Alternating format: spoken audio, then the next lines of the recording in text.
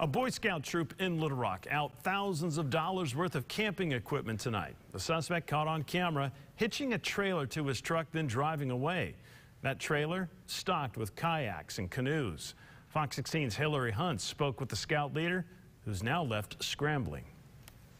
If you really needed it that bad, then I guess you took it, but you should be ashamed of yourself. Disappointed troop leader Paul Griffiths is scrambling before this weekend's big Boy Scout campout after a thief hitched his truck to this trailer and rolled out of the Catholic High School parking lot on Monday. We never thought it would have been gone. We never thought anybody would ever mess it. It's been here for 4 years, and no one's ever bothered with it or done anything to it. This was stocked full of thousands of dollars worth of camping gear, like the troops' kayaks, canoes, and even their tents.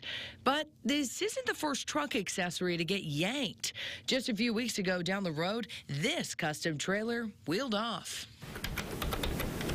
Now, Little Rock police say the two are linked. Both of them, we believe, by the same person driving a red Dodge truck. It looks like an extended cab.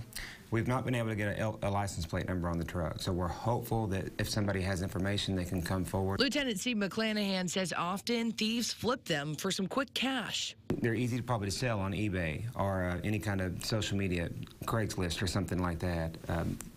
They're hard to get serial numbers for or VIN numbers. Despite the setback, Griffith says his guys will push forward. You know, they buck up and we go out there and we fundraise, and we're going to keep going.